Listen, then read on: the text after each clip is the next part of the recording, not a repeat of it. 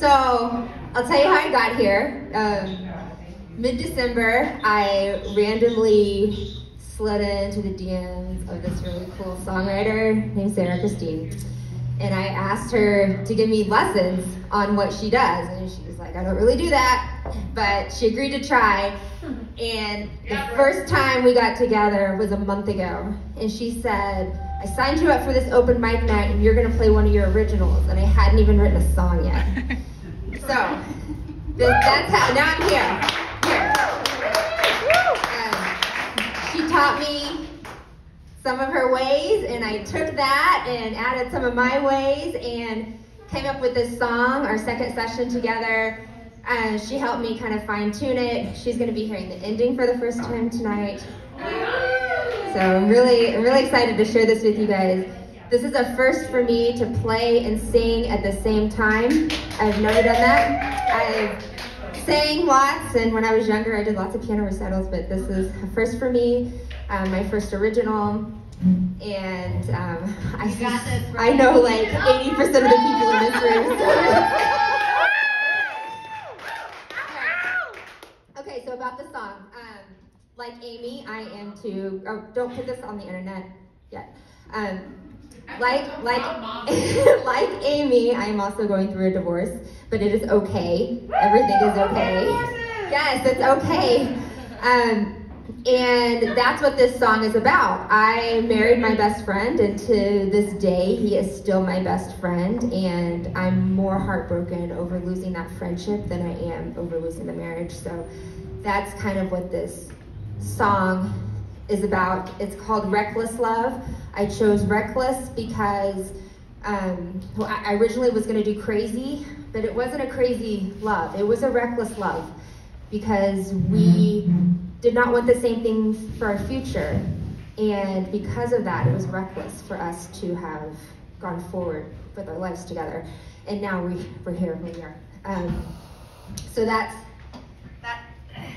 the story behind that. Okay.